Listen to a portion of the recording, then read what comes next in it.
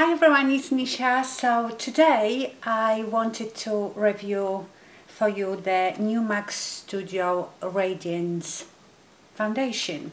So I woke up this morning, I didn't plan to wash my hair, and I've decided I will review this foundation, so that's why I'm wearing a wig. So forgive the state of me when you see me applying it. So MAC, we all know MAC foundation. Studio Fix foundation was like all the rage 10 years ago or more, and I used to wear it, and then I didn't try MAC foundations for years till not long ago. Remember, I tried the MAC Studio Fix everywhere, all over pen, and I really liked it. So when this new Studio Radiant foundation came out, I thought, oh, I need to try it. And I always remember, you know, after so many years of trying different foundations, and I feel like brands are getting so much better with the shades and undertones, MAC seem to be stuck in the same place, and they shades and undertones are no good in my opinion. First of all, they are back to front, so NC is neutral cool, but in MAC money, cool means warm, really, because it's usually with yellow, neutral yellow undertones, and the W is with pink undertones, so it's back to front. That's always been confusing. I feel like on a whole, MAC shades are all too yellow, all of them.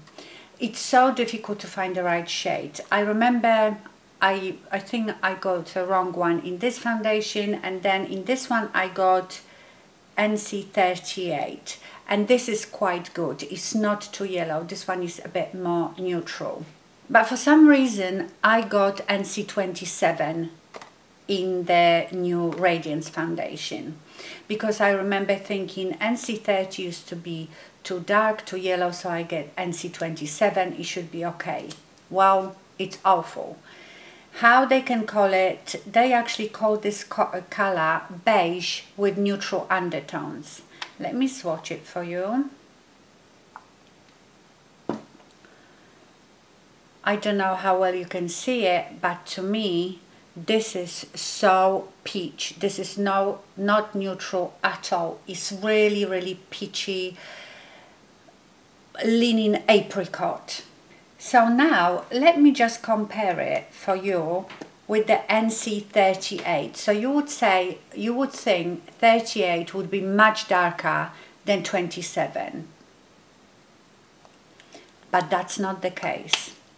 The 38 is lighter, and this is true neutral with slightly warm undertones, I would say. So this is NC27, this is NC38. How does that make sense? Anyway, I tried this foundation once and I thought, oh my god, this color is so wrong and so awful. So I went to actual store, MAC store, and tried to find another color. I tried NC38 because I thought, well, I like it in this foundation, but it was darker than this. So honestly, couldn't choose a color. I looked at so many colors, all of them were very yellow or too dark or too peach. So I've decided to just review it for you in that color, because I'm not prepared to spend more money trying to find the right shade if I don't like this foundation that much. So I thought I will review it, I will check in with you, and I will then decide if I like it or not. And if I really like it, then I might go and try different color. So yes, to me that difference is enormous. Then I tried N37 next to the 38. It was so much lighter and very yellow. So I feel at the moment, apart from this foundation in NC38, I can't really find the color for me. Anyway, let me just tell you my skin type. So obviously mature skin, I have a bit of texture around here, fine lines, wrinkles. I would say normal to combination, which means that I'm not oily, I'm not dry, but throughout the day sometimes my T-zone goes oily. So what I will do, I will apply it, I will check in with you, and then I will give you my final thoughts. So let's get to the demo. Okay, so excuse my appearance, but I will stick a wig on and I will be fine. So I've had these Skin Iceland patches on for about 20 minutes. I don't use them all the time, but now and again I do. So let me do my skincare so you can also see what I use. As usual, Skin DEVA Vitamin C, E and Ferulic Acid Serum. And today I am not going to use moisturizer because this is Radiant foundation, so I don't want too much moisture. But my SPF, which is the Beauty Pie sunscreen and primer in one, SPF 50, is quite moisturizing on its own. And I use the Uba Youth Beauty Pie eye cream. Just so you know what I use under my foundation, and this is just a normal, doesn't matter what foundation I use. If my foundation is more on a, you know, drier matte side or is thicker, then I will use moisturizer, which I've shown you before. I use the Skin DEVA moisturizer. So let me tell you what they say about this foundation. This is serum infused foundation with medium buildable coverage and lasting radiant finish. A moisturizing foundation with buildable coverage in 56 luminous shades, features a 10% hyaluronic acid solution to deliver plump, hydrated skin with all-day radiance. Okay, I will do one side with brush and one side with sponge. It's quite thick.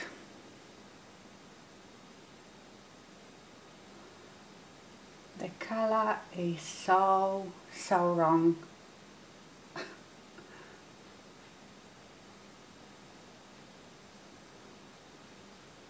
I think I might be able to make it work in the summer when I have more tan. I still have some fake tan, but right, I find it quite hard with a brush because it is quite thick. So let's do the other one with a sponge, the other side.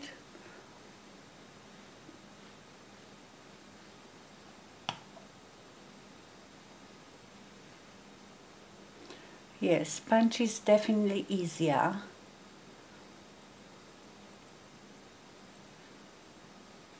And it is medium coverage. I would say it gave me the same coverage with sponge as it did with the brush. I might build it up a bit because I don't feel like I have an even coverage with it. So I will use a bit more.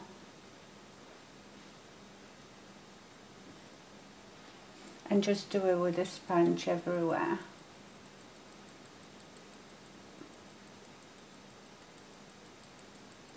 I think the fact that it is such a wrong colour makes it look worse.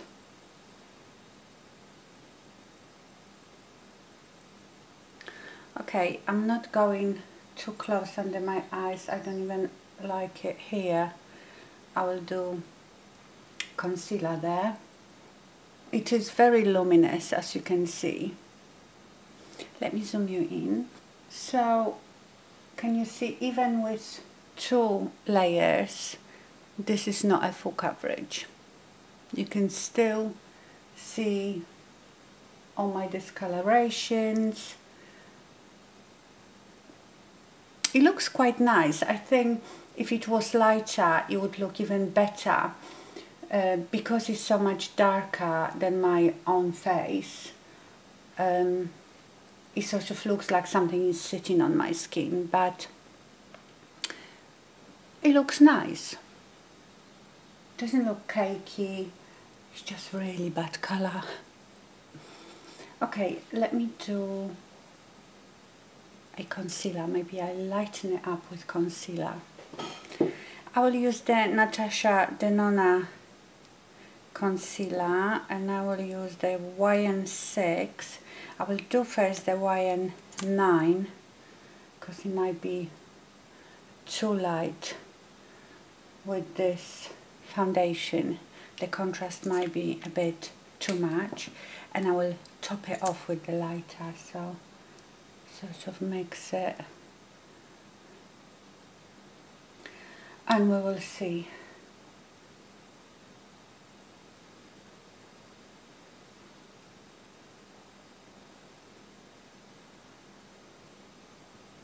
Yeah, I think if I had a good colour in this foundation,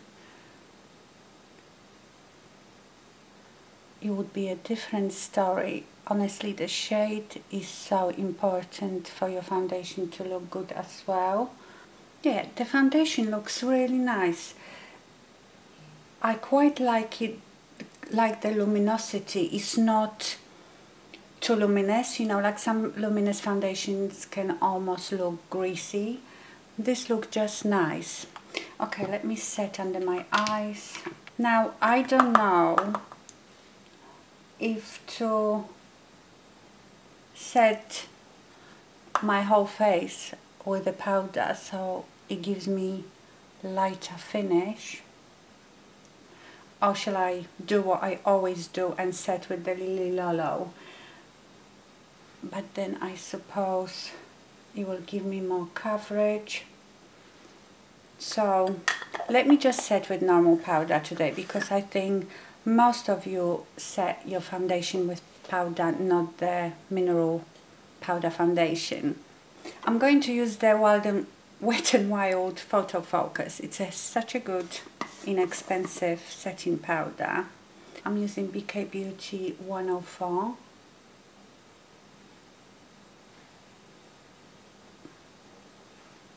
Yeah, that sort of calms it down a bit because it's a light powder.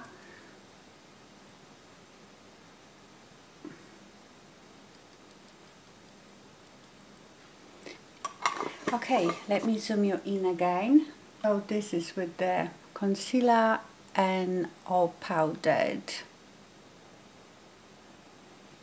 You can really still see things through it.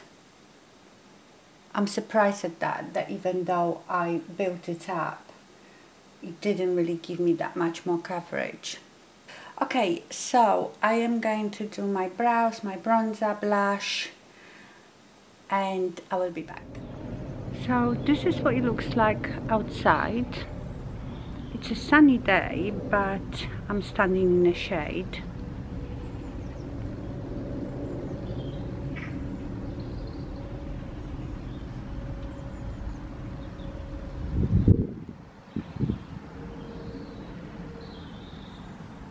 And then in the sunshine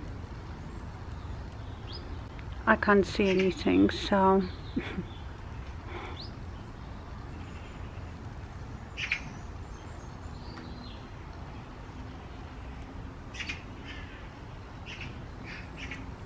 and sort of half shade, half sunshine.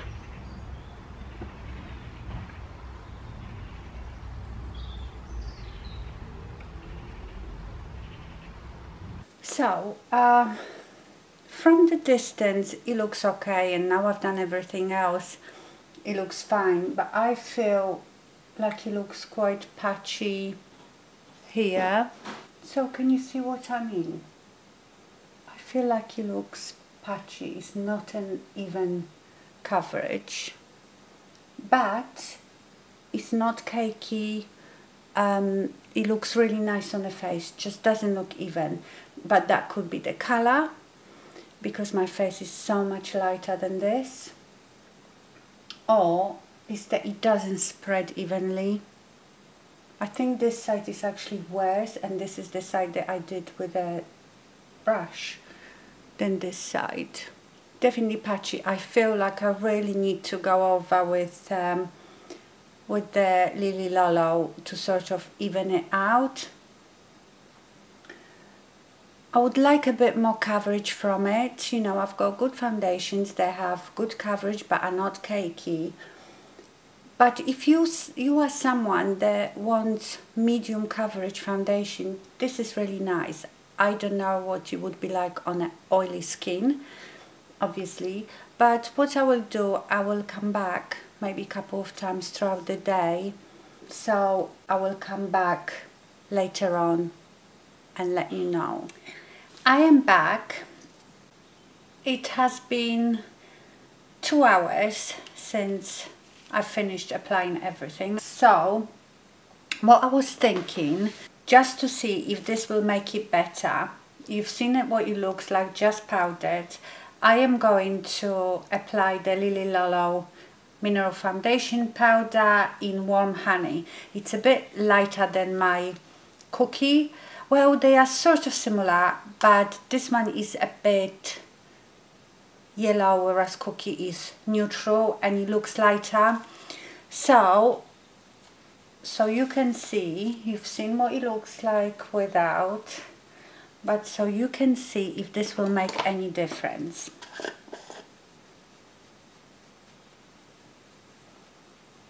See, this makes such a difference. I like any foundation topped with this because made it a bit lighter and evens it out because it gives you a bit of coverage as well.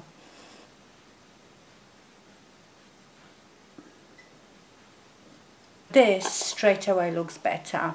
Right, can you see now the patchiness is not as bad?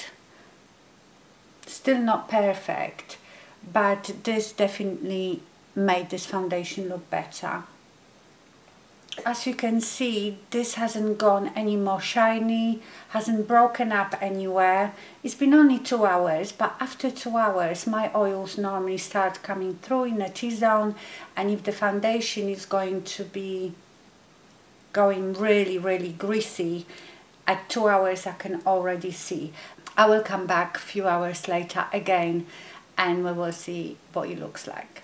I am back. So it has been 6 hours since I've applied this foundation. I will zoom in a minute. I even went outside with my mirror and had a look at it, and I am very conflicted.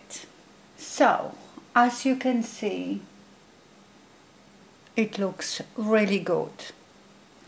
I've started going tiny bit shiny on my forehead, not so much on my chin, just a little bit. It hasn't moved, hasn't broken up anywhere. It just looks really good. So I am really conflicted. So let's start from the beginning. The application I felt was a bit patchy, but I still don't know, is it because of the color? I think the color of this foundation was the biggest problem for me. So the way it looks very natural. Even you've seen I've powdered first with the setting powder, and then I added the mineral powder foundation, and it doesn't look cakey. I think if I had this foundation in the right color and I've used it straight away with the mineral powder foundation, I would love it. So I don't think I even shown you the bottle. You know, it's just the usual MAC Studio bottle where you turn the pump to close it and to open it. Quickly, I wanted to show you also a comparison to this foundation. This is the Hourglass Ambient Soft Glow foundation, which I love. And this color, number 8, is such a great match for me, like right now, when I'm not tan and not very pale. So this is the number 8. Can you see what a true neutral that is? And now let me show you next to it this NC27, the MAC Studio Radiance. Can you see now the difference? And when that starts drying out, it's looking more and more peachy. And then let me put that NC38 in this MAC foundation. So just in case you are number 8 like me in Hourglass, you can see the difference. So you can see why I can make this work. It is a bit lighter and a bit warmer than the Hourglass. Hourglass, I would say, is true neutral. So now you can see why this NC27 does not work at all for me. But hopefully that will help you as well, especially if you use the Hourglass in 8. I actually feel like I maybe should get the NC38 in this foundation, and even if it's a bit darker than this, at least it's the right tone and I can make it work. So the quality of it and the way it looks and sits on the skin is very, very nice. It's just the color.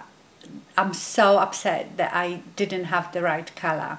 If you like medium coverage, nice and radiant foundation, you will love it, providing that you get color that matches you. So I hope you found this review helpful. Let me know if you've got that foundation, what color you have, and does it work for you. But that's all from me. Thank you so much for watching and stay fabulous. Bye.